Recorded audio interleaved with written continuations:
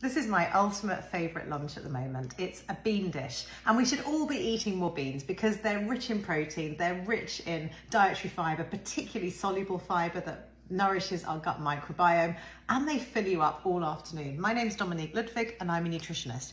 So in this dish, I've roasted some butternut squash, and I've used that this time instead of bread. Sometimes I use sourdough, sometimes I use seed bread.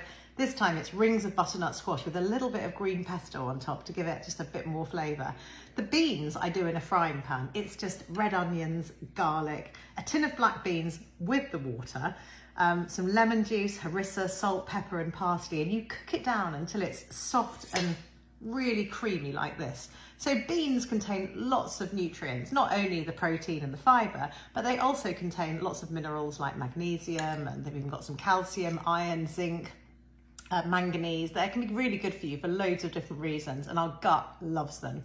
I've put some healthy fats on the side, half an avocado, and I just happen to have some beetroot, so that's on there too. And I've covered mine in parmesan, of course that's a personal choice. And the beans are just super creamy, but the best thing about them is they literally fill you up all afternoon without you wanting to go and snack and eat biscuits and but the best thing is they fill you up all afternoon and just mean that you don't even think about snacking.